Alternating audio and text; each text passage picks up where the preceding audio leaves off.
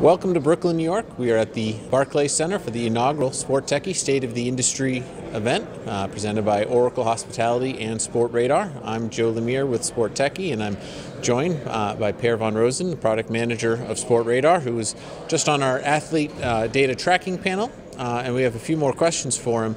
I know Sportradar acquired Mocap Analytics to really empower how much artificial intelligence you're using in the storytelling.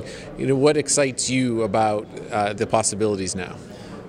As I spoke about on the panel, it's making sense of all the data that we have now, and finally we have those capabilities, and finally the capabilities are out there in the industry.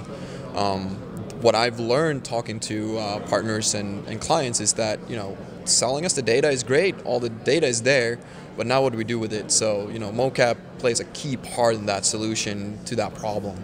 How do we make sense of it, and how do we tell stories with it?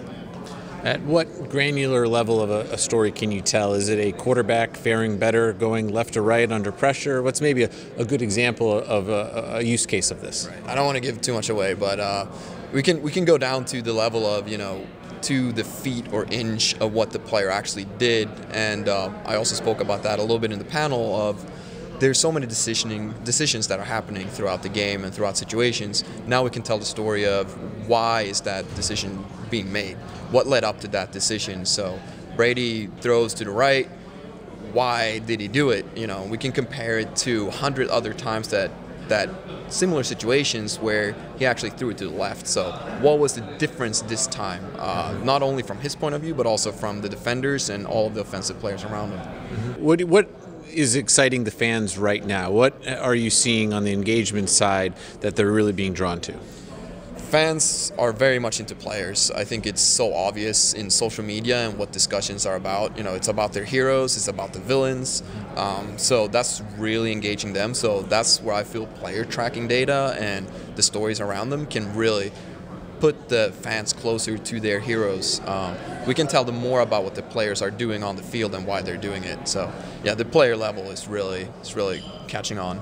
So it's a case of rooting for a star, not so much for the laundry. You're seeing player performance more than team tactics?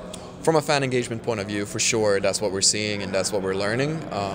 I think from a team perspective, obviously it's there because the player is a part of a team, so you can tell the story about what did the hero do and what did the players around him do, to raise the others up to that level. I think there's plenty to be told about the players around the person who did the clutch play, because they're helping, obviously. All right, well, thank you very much, Per, and read more about it on SportTechie.com this week.